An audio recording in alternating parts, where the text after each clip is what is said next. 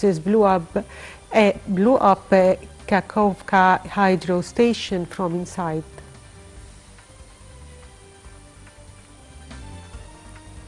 President Fattah al-Sisi said on Tuesday that Egypt will be declared free of virus C according to WHO standards.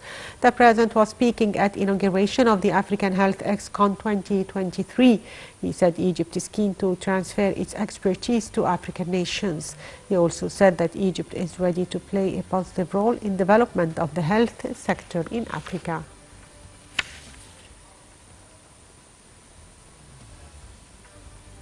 And Cairo hosted the second Africa Health Excon at Al Manara on Tuesday. The event, the largest annual medical exhibition and conference in Africa, is attended by healthcare stakeholders.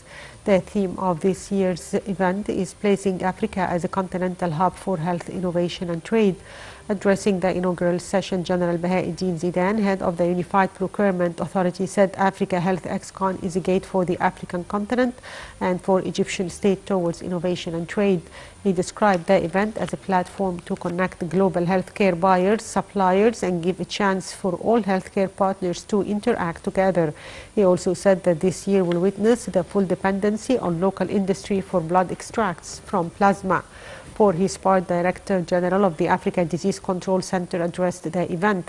He said African agenda for the production of local vaccines and different remedies has become an important and immediate need. Health Minister Dr. Khalid Abdelghaffar also gave a speech before Africa Health Excon. He reviewed challenges facing the health sector in Egypt. He said the governmental expenditure in the health sector was 32 billion in 2014 and had reached 222 billion.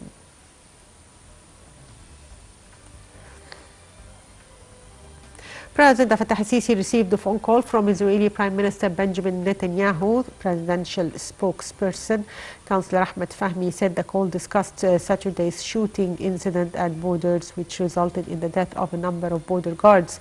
He said they also stressed the importance of full coordination to uncover circumstances surrounding the incident. He said the two sides expressed willingness to coordinate within the framework of bilateral ties to achieve just and comprehensive peace in the region.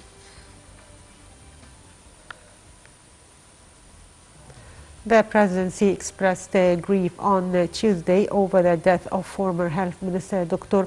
Ahmed Ahmaduddin Radi. The statement said late former Health Minister was a role model of devotion. It said that the President Sisi sends his deep condolences to the family of the deceased.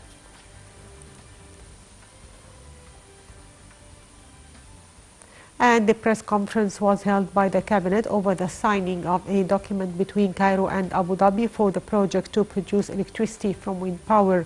The project is reported to carry the capacity to produce 10,000 megawatts from wind energy and to be established over 3,000 meters west of the governorates of Suhag. Speakers at the press conference described the project as manifestation of partnership between Egypt and the UAE. They said that it is to provide 10,000 direct job opportunities during its implementation, 3,000 permanent job opportunities.